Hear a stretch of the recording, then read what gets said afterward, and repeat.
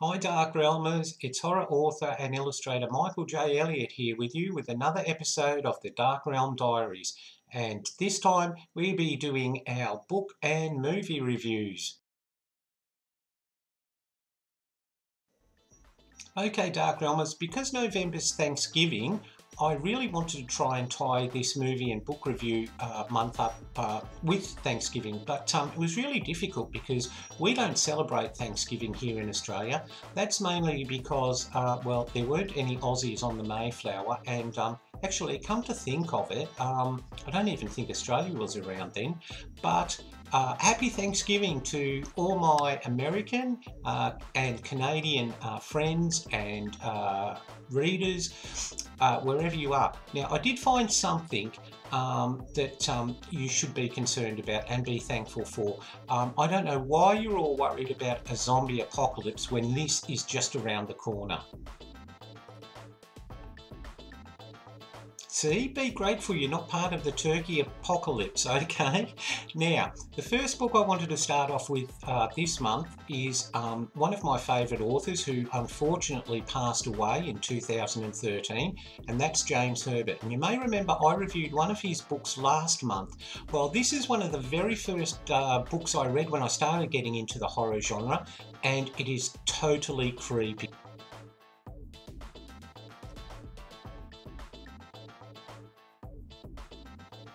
Now, rats have become a staple of the horror genre. They tap into all our universal fears because they live in the dark, they're sly, they eat, like flesh.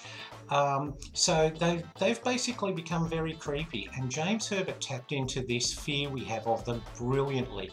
Now, the story concerns a group of rats that are a new breed of rats. They're a cross between a black and a brown rat, and they're a super ginormous rat. They are basically the size of a house cat, and if that wasn't frightening enough, they begin to infiltrate some London slums, and because they become very intelligent and very self-aware, they know that they can trap humans, and the thought of rats gnawing away at a door to get to you is utterly frightening.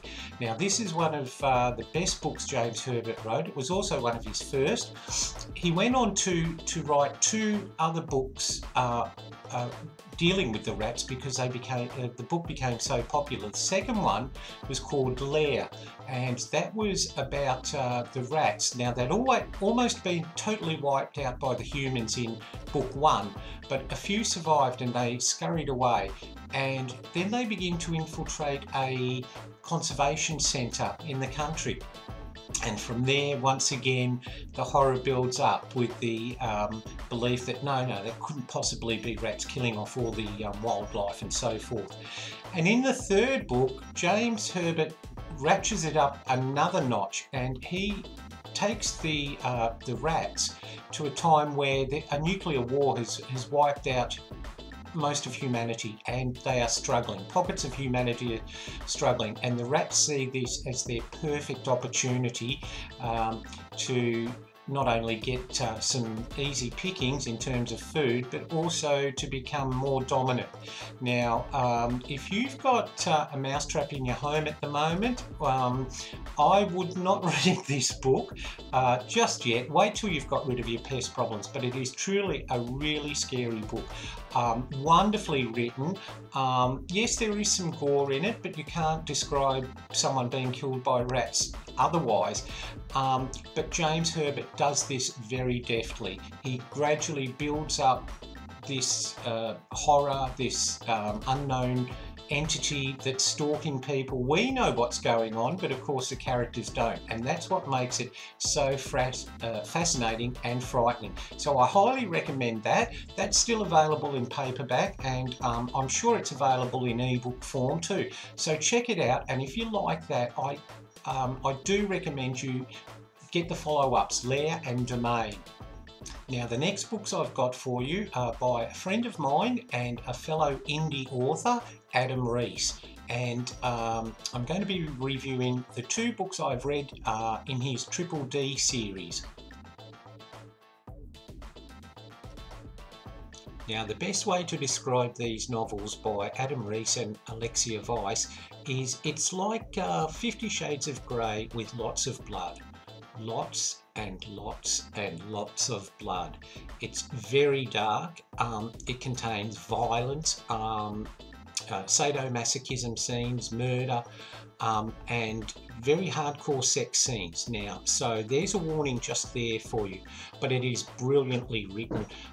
Adam and Alexia never write just for the sake of writing. Every dark act in these books further the plot and help us understand the main character. Now, the main character's name is Nathan. Now, he's a novelist and he writes that type of novel I've just described to you, and he's hugely successful. And what his readers don't understand is that his stories are actually re-encounters of murders he's actually committed himself. Now, there's a reason he's like this, but I won't go into that because I don't believe in spoilers. But after committing a murder of a prostitute, he heads to his country retreat to get away from it all. But surprise, surprise, there's some college kids next door, and that's where it all happens. It's very dark, it's very gruesome, but as I said, Adam and Alexia really get you into the mind of the character. And despite the horrifying things he does, you can't not like him. Now, I know that's hard to imagine, but with this sort of character, they've brilliantly written him as he's a monster, yes, but there's a reason for him being a monster. Now, whether you agree with the way he's been portrayed, that's entirely up to you because it's subjective. But this book is very, very good. I found it darkly compelling. I found it chilling.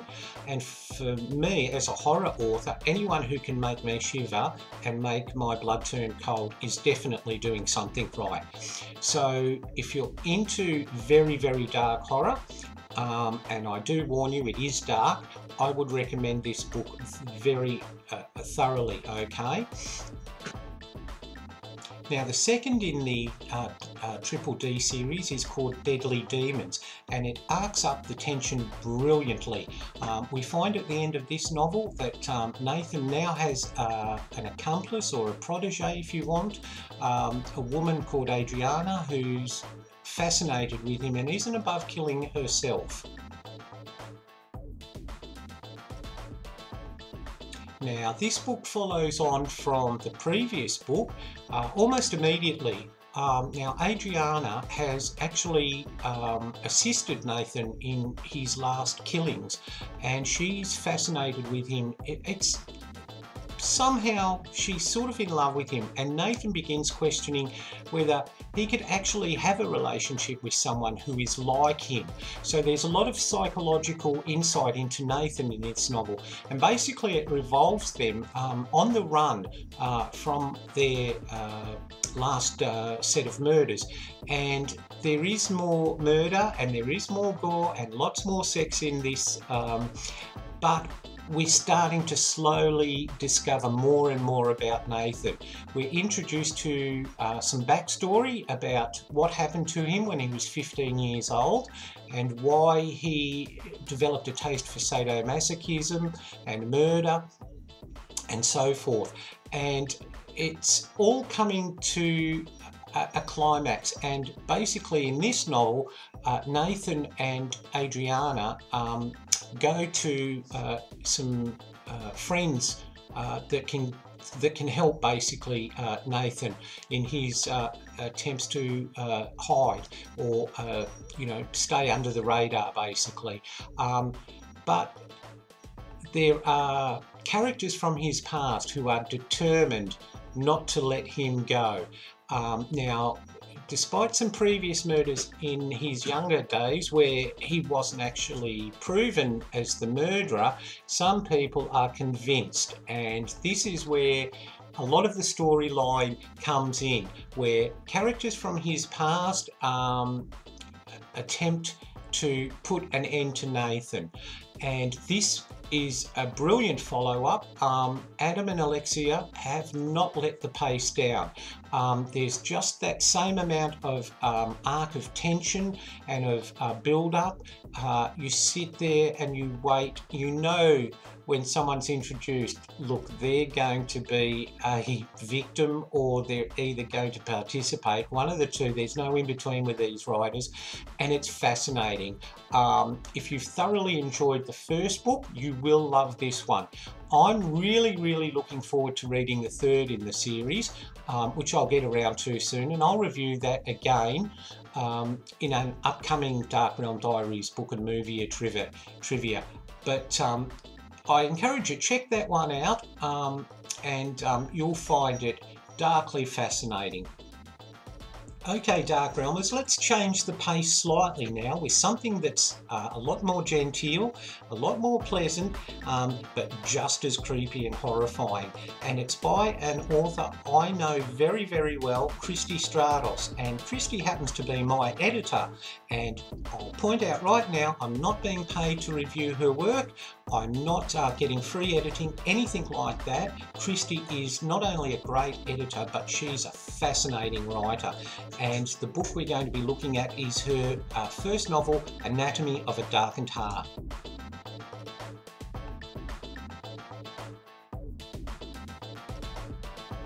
Christy has created a brilliant, dark and eerie Victoriana novel, and the story basically involves Abigail, who once she's been born, she's basically rejected by her mother, and her father tends to be a little bit indifferent to her. Now, growing up like that, when her siblings come along, there's jealousy, and there's things Abigail does, very subtle things that make you wonder about her and her motivations. Now, when her mother dies, and I won't tell you how she dies, but it does involve Abigail, and her father then leaves the house to take up with his mistress. She becomes the head of the household, and slowly but surely she begins laying plans and crafting ideas that will entwine her siblings and enforce or reinforce her power within the household. It's very atmospheric. It's you can almost feel yourself in the house, going up those darkened stairs and wondering about what's being on the other side of the door when the key turns. Christy is brilliant at doing that. Now, I was very much reminded that this is sort of like in the same terms, if any of you have read the brilliant Turn of the Screw by Henry James, about a governess who's apparently her charges are haunted by the ghosts of the former employees. It's very much in that field where it's very subtle. The build-up, little things happen, but it builds up and builds up until we're given a brilliant ending, absolutely brilliant. I'm really pleased that Christy is actually going to be continuing on this series, and some of the characters that are minor characters that briefly appear will actually be contained within their own books, and their story will sort of flesh out what's happened here in Anatomy of a Darkened Heart. And the best way I can possibly describe it, it's a little bit like when one of your favourite TV series gets its own spin-off and you're really happy. And so her next book in the series will be called Lock and Key. And that's very clever because it relates to an incident within Anatomy of a Darkened Heart that you'll just love. So I thoroughly recommend this. It's very genteel, it's very wonderfully Victorian.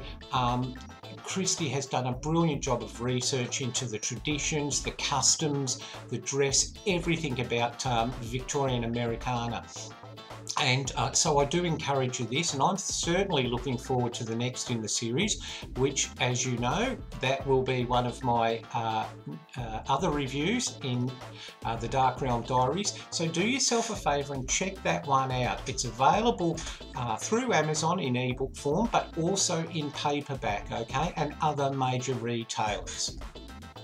Okay, Dark Realmers, we're going to finish off this book and movie review with some visual horror, and I'm going to be recommending a movie I saw which was utterly thrilling. It was a great chiller, had a lot of twists and turns, and I'm referring to the movie Haunted. Okay, this movie involves a young girl who wakes up every morning to find everything in the house exactly the same. The family are having the same discussions, they're sitting down to the same breakfast, and she's wondering why she's the only one who can't see this. It's a little bit, that is a little bit like Groundhog Day, but believe me, it's no comedy. And I'm not going to be spoiling anything if I tell you that this character discovers that she's actually dead. Her whole family are dead, and that's not the end of the story. There is much more to this than just what I've given away there.